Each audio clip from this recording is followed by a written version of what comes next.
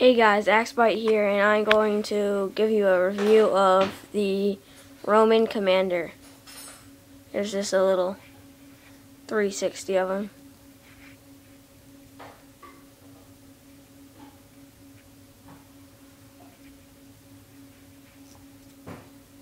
First, what I'm going to show you is his sword.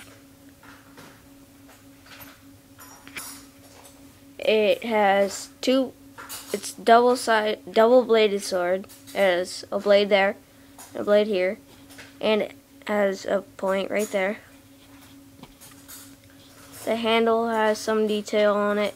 It has little lines, you can see that. And it has a little ball at the end so that it does not fall off your minifigure's hand, like if it's like this. Sorry. And then he has his helmet. That won't come off. There we go. His helmet. There's really nice detailing. It has lines there, like where the ear goes. It has cool detailing right here. It has like this brush thing, but it's actually supposed to be like this. Like this. Like a real Roman Cumander. But I like to put it like a mohawk. Like this, because it looks cooler. And he has this little visor thing that's up. Kind of like a knight. And yeah, there's his helmet. Oh, also you can take this off. So then it's just a regular old helmet. And this.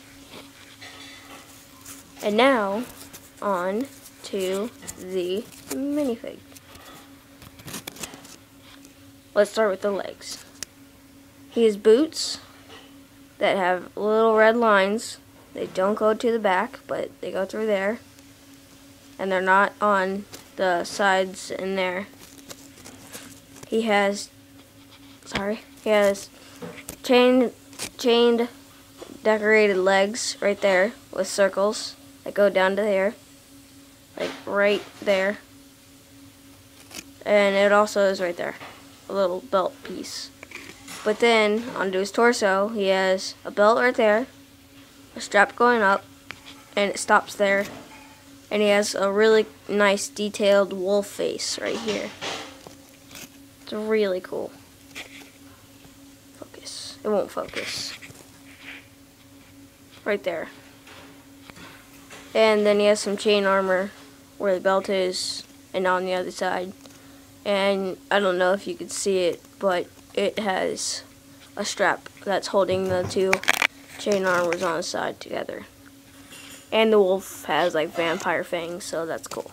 And he has the Batman six-pack, which is cool. And he has regular yellow arms. He doesn't have any sleeves. He has no back printing.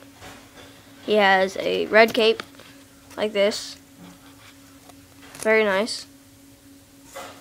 It's clean. The only disappointment about this minifigure is his head. It just looks really weird. Doesn't look like a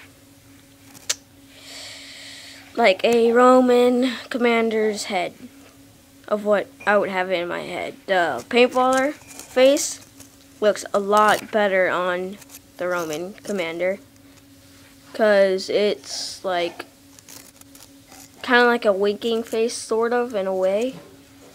And he just has like an angry face, so he's like, whoa, shing, like chop people up with a sword.